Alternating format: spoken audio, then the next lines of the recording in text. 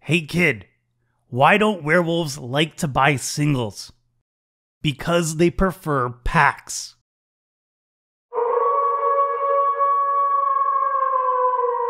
Sorry, Professor.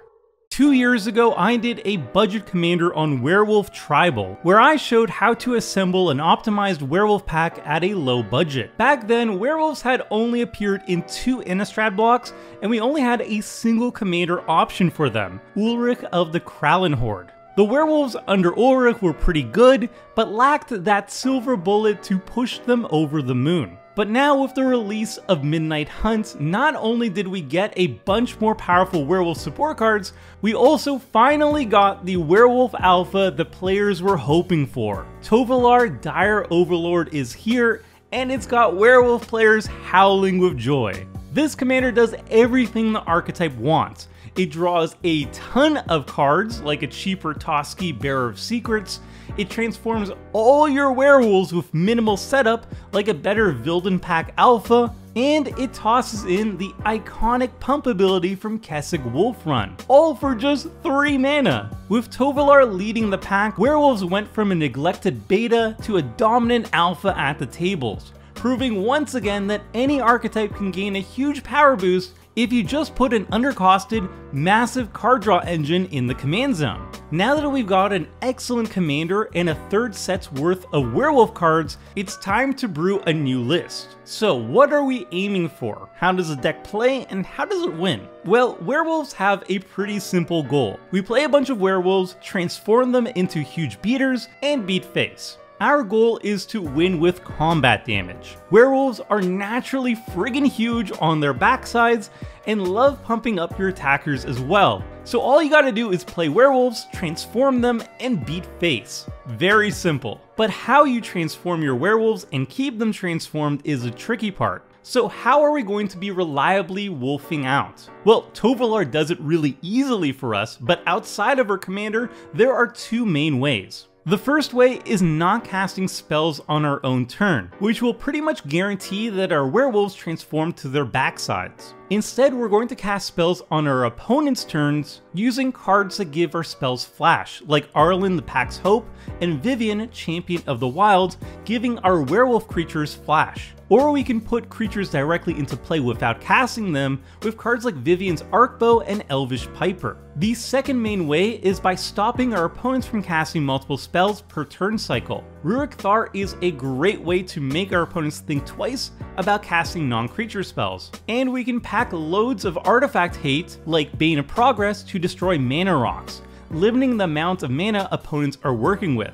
Finally, if your playgroup is okay with messing with lands, we can use Blood Moon as a powerful and flavorful way to disrupt our opponent's abilities to cast spells. I consider Blood Moon a no-brainer in werewolf decks because look at it, it's a full moon, it's perfect and thematic for the deck. Just make sure that your playgroup is cool with it. So our game plan is very simple. Play a bunch of werewolves, then transform them various ways like our commander Tovolar or flashing them in, or preventing our opponents from casting multiple spells, then finally shred our opponents with our huge undercosted beaters. Simple yet very effective. So the first part of the deck is of course the werewolves and werewolf support cards. And these are the first cards that I would look to add, the alphas of the pack. We're looking for cards that offer useful utility to the deck outside of just being big dumb beaters. And the more mana efficient they are, the better. Werewolves that double as efficient removal are premium here. So Outland Liberator / Frenzied Trapbreaker is amazing artifact and enchantment removal, as is Afflicted Deserter / Werewolf Ransacker to get rid of artifacts. And Daybreak Ranger / Nightfall Predator and Ulrich of the Krallen Horde / Ulrich Uncontested Alpha are both great repeatable creature removal as well. Wolf token generators are especially good here as well, since a lot of our werewolves support wolves. Most notably Tovolar, which lets us draw cards off them. Mayor of Avabruck / Howlpack Alpha, Huntmaster of the Fells / Ravager of the Fells, Tovolar's Huntmaster / Tovolar's Pack Leader, and Wolfcaller's Howl are all great wolf token makers here. Another important category are cards that pump up our army. Our deck wins through combat damage, so we need efficient ways to get damage through. Cards like Breakneck Rider / Neckbreaker, Reckless Stormseeker / Stormcharge Slasher, Instigator Gang / Wildblood Pack, and Full Moon's Rise beef up our army and push damage through. Once we've filled up on the best werewolf cards, we add some ways to transform the werewolves and keep them transformed. Tovolar is obviously the best way to do this, but we can also force our old werewolves to flip with Moon Mist, or flip our new werewolves with the Celestis and Unnatural Moonrise, both which make it night and turn our wolves nightbound. We'll also add some ways to flash in our werewolves to transform them easier with cards like Vivian, Champion of the Wilds, Arlen, the Pack's Hope, Yeva, Nature's Herald, and Vernal Equinox. And we'll slow down our opponents from casting spells with Mana Disruption, blowing up artifacts with Bane of Progress, discouraging spell casting with Rurik Thar, and messing with lands with Magus of the Moon and Thorn of Amethyst. Also, since Werewolf Tribal is inherently a creature-heavy archetype, I like to lean into that and really go hard on the creature theme with support cards. Run huge ramp cards like Somberwald Sage, draw cards off casting creatures with Beast Whisperer, make a wolf and cast creatures off the top of your library with the Ranger class, or flip werewolves off the top of our library with Lurking Predators. These cards are absolutely insane if you have a high enough creature count, something like 40 or more. Alright, now that we've talked about the cards, let's look at some sample deck lists, which you can find linked in the video description below.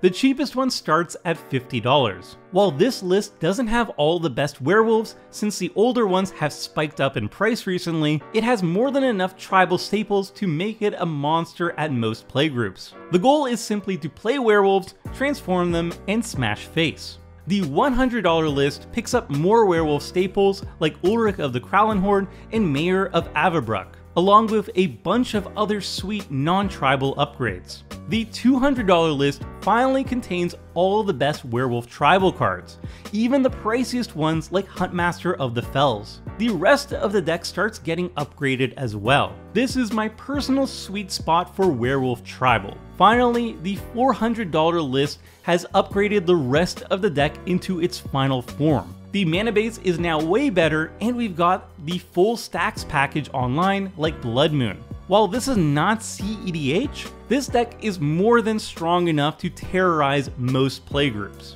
And again, if your playgroup is not okay with stacks cards, I have substitute cards listed in the article linked in the video description below. And there you have it, budget werewolves updated for Midnight Hunt under Tovolar Dire Overlord. If you're interested in a more in-depth guide to the deck, then check out the accompanying article linked in the video description below. If you liked this video and want to support the channel, then please be sure to like and subscribe to help the channel grow. We're really close to 40k subs, and that would be a huge milestone for us. Thanks for watching, and until next time friends, see ya!